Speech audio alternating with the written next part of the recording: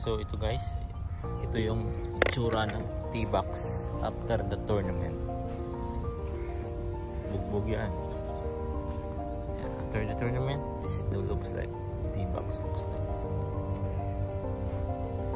Yan. So as we are greenskeeper, we need to fix this one in order to will be like looks like this again. Now it looks terrible. So that's it. We will need to repair this one. But that's you see like this. This is natural in the golf course, and especially in the Divots. But we have a person in charge for that to repair. So don't worry about that. But if you are a player and then you're playing golf, you need also to fix. You see the box there. So that box also they have sand there. So what is this is happened during the tournament time, so we're gonna repair it. And I have a sand also there. So I'm gonna check this one if they have sand.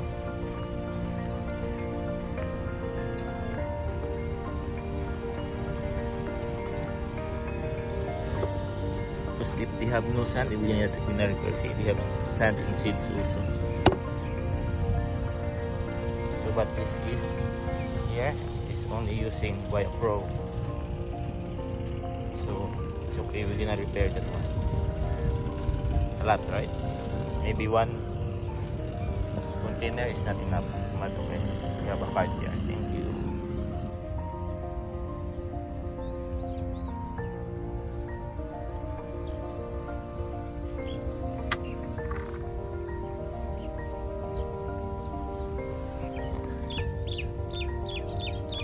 After the tournament, this looks like the part 3. So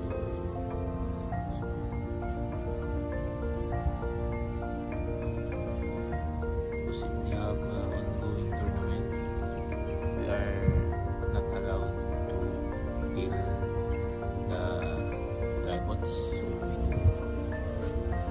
After the tournament, we done. So we need to refill it. This is the part 3. So what that is happen and we have a tournament, so we need to put sand in order to level and to recover the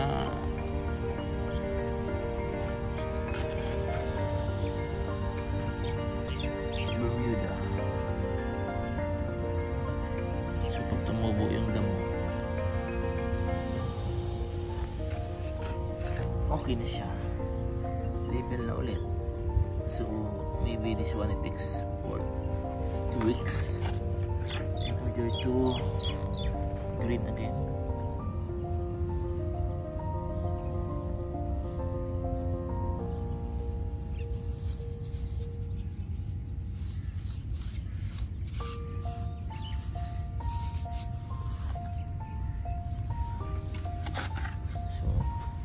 Looks like, see,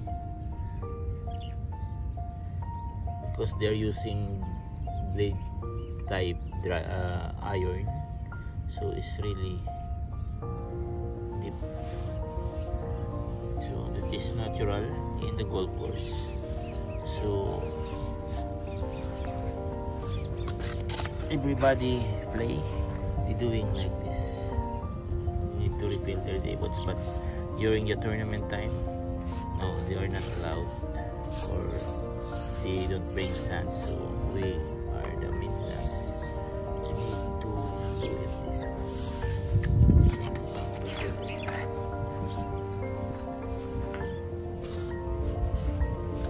So they put sand here, it will level, and then the Bermuda will grow down.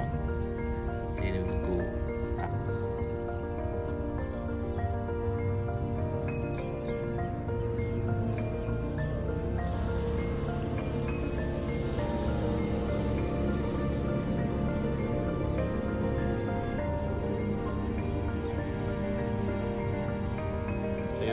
itsura nyo guys, yung natanggal tapos binalik.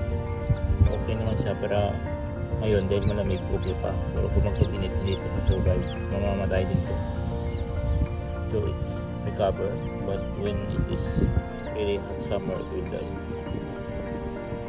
But now it's cold, it's okay.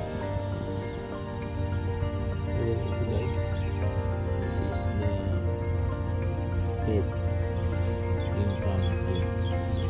So supposed to be you can put back, but it will not really survive. It's like 60%. Maybe it survived, but still is warm here, so we don't return. So we put sand to level the ground and encourage again the grass to grow. See it? So pag pinalo ng golfer yung bola, nakikita nyo na tumatalsik ito. Kasi ba, tatamaan yan. Dito yung bola, tamaan ng club yung bola, tapos yun yung kuha ng turf. So yung turf na to, ito yung top layer ng turf, tapos ito naman yung pinagpaluan, yung Divots. So nilagyan ng buhangin para na maging level siya. So nilagyan ko sa para na ma-encourage yung grass to grow in order to this is a protein, so konti lang, wala dito pumapalo na during only the tournament time, at yung mga ordinaryong araw yung pumapalo doon sa kabila, so dito ginagamit yung during the tournament. So if the ordinary day we use different Divots.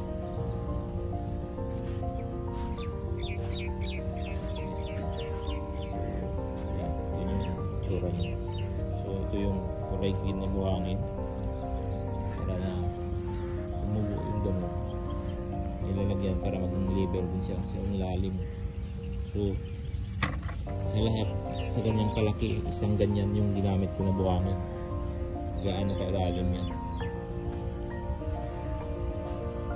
saka ganun sila kalakas pumalo. So ayan guys. So ito yung Divots ito. Sa hindi naglalaro ng golf, we are not playing golf, so I tried to tell you what they are doing is like us, it's like a maintenance. We put sand in order or encourage the grass to grow again. Hindi natin pwedeng imbakan ng maraming buhangin kasi maintain rin natin yung level ng Divots nito. So dapat level lang sila. So pagka may time din na bumababa ito, so dinadagdagan na lang pagka bumaba yung buhangin. So hindi namin nilalagyan din dito kasi nga ito lang yung may butas, kailangan mo lagyan. Pero yun ito, huwag mo nang lagyan kasi kung nilagyan mo ito, tulad nito, time to time maging build up siya, so hindi na siya maging level. So yan guys, ito yung Divots ng Divots para na maging ganda ulit. Ordinary yung buhangin lang to. Maganda kasi yung tubo ng damo pagka buhangin, saka mabilis. So this one, it takes like 15 days in order to recover all. So yan na, thank you.